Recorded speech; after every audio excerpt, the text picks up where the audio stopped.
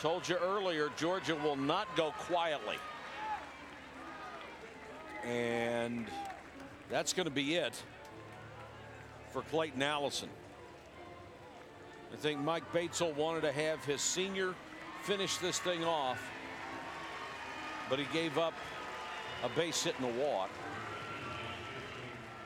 13 saves this year, making his 38th appearance.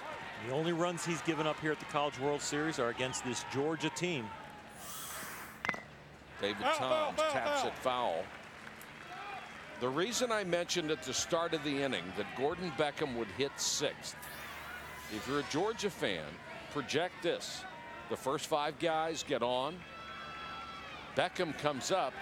He represents the winning run. All you have to do is get to him, he said. Burke has other ideas. Just missed. And he asked the home plate umpire, was that outside? Fuller is the pinch runner for Robbie O'Brien.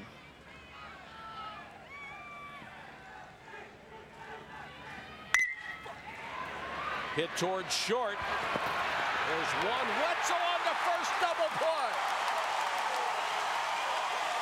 And the freshman, Danny Muno, who has struggled the entire game with 3 errors, wasn't going to struggle with that when he got a double play out of it. And boy, you better believe he feels better. He gets to go to his left. He can field it on the forehand side tonight. 3 errors, but now he starts a key double play to take the air out of the sails of the Georgia Bulldogs. Boy, that did almost all of it. Georgia 0 for 8 with runners in scoring position. And that curveball just high to Ryan Pizell. Joey Lewis goes to 3rd.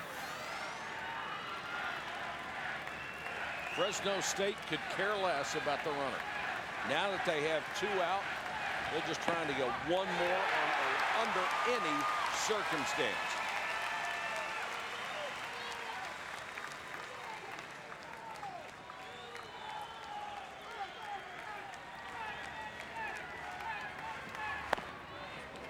Two balls and 1 strike from Burke to Ryan Pizell.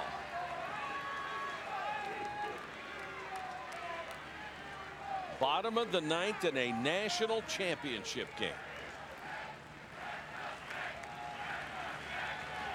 Strike called. 2-2.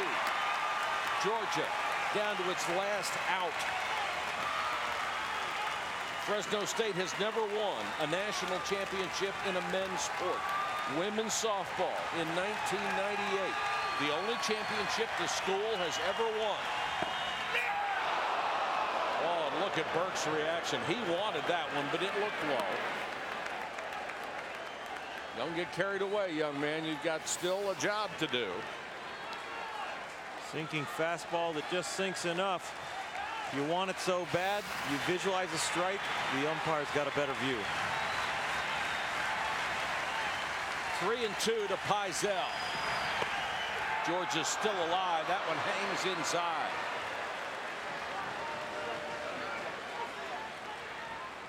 Bulldogs are not quiet creatures, and these Georgia Bulldogs will not go quietly. We're projecting the lineup out now. The winning run is Bryce Massineri.